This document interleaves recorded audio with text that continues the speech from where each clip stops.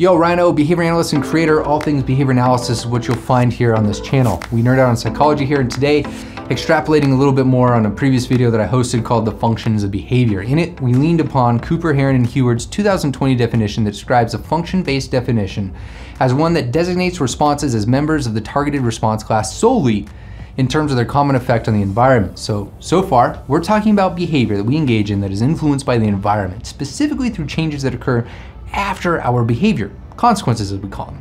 So for an example, let's look at ways in which your behavior may be maintained through what we would call tangible functions. So what are tangible items?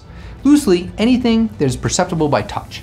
So any object that is around you, the phone or device that you're viewing this video on, or the food that you ate today, or the bed that you sleep in, or the camera that I'm shooting this video on, all of these are tangible items, all of this around me, right? If you think about our day-to-day behavior, there are a lot of things that we do that are for tangible items. Perhaps buying your coffee, going to work, and accessing those dollar bills, right? But there's a common issue with this approach, which is that behavior is then lumped into these categories called tangible maintained behavior.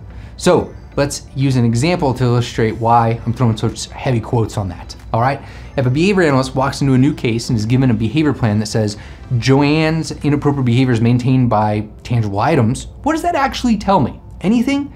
I'd argue nothing much, as I'm probably going to have to start guessing what items may be in the room, and even then you have to continue looking in the classroom. There are so many different things, if you've ever looked in a classroom, around. Tens of thousands of potential tangible items are around us in our day-to-day all the time. So what is the solution? How do we not fall into this trap? Well, before I get there, quickly, this video is brought to you by patrons, people like you that support my efforts financially. And hear me out, for 3 years now, I've spent time and lost money creating these videos because, well, I think they're important, the field's important, and they're important people doing important things that need to be heard by people like you.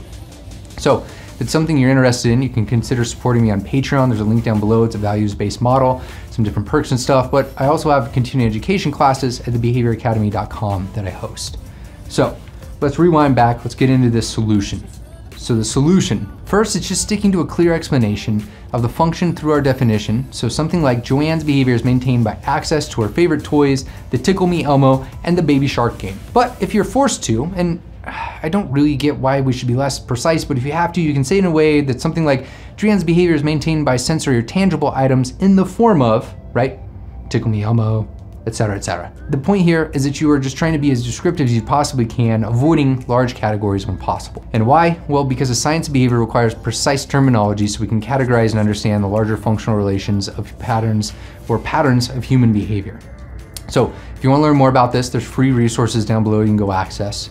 And if you want to learn about why I think this line of thinking in large functional categories is kind of confusing and look at other functions of behavior, there's a playlist you can go check out over here. I hope you learned something. Like, share, subscribe. It actually makes a difference. Consider supporting or the CU courses down below, and I'll see you in the next one. That's your Daily BA.